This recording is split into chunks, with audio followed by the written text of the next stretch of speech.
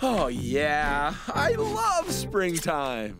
And spring means chocolate. Okay, kind of. But more like spring means our annual egg hunt. And party. And my traditional nap. We need some more green eggs. You mean more blue eggs? I like lavender and yellow eggs. Multicolored jelly beans. Ooh, yummy. I love springtime. Voila! My chocolate bunny is finished. Ooh. That is one highly imaginative take on a cottontail rabbit. Yeah, really? No, actually, I was going for more of a jackrabbit. Looks like a snowshoe hare. No, my chocolate bunny is actually a jackrabbit. How come every spring we do all this fun stuff with chocolate bunnies and colored eggs anyway? It's an old tradition that some say began in Germany as a celebration of springtime. It started with the story of a bunny rabbit who left colored eggs in birds' nests. And that story grew into the Easter Bunny and spread around the world.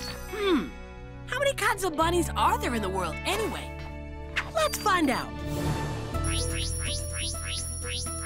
Wow, there are so many! On every continent. Except Antarctica.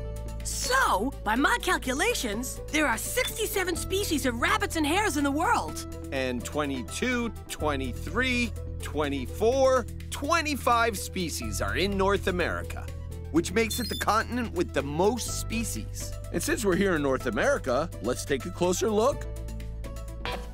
Right here in the West. Home of the pygmy rabbit, the smallest bunny in the world. Oh, Cute! And the antelope jackrabbit. It's a hare and one of the largest bunnies in the world, and the fastest. Awesome! And there are lots of bunnies in between. Like the snowshoe hare. Remember our adventure with that speedy bunny? Oh yeah, fun. Nothing like miniaturizing and riding a snowshoe hare. Better than a snowmobile. And then there's the ones we haven't met yet, like the black-tailed jackrabbit, Appalachian cottontail, desert cottontail, mountain cottontail, eastern cottontail. Whoa, that's a lot of cottontails.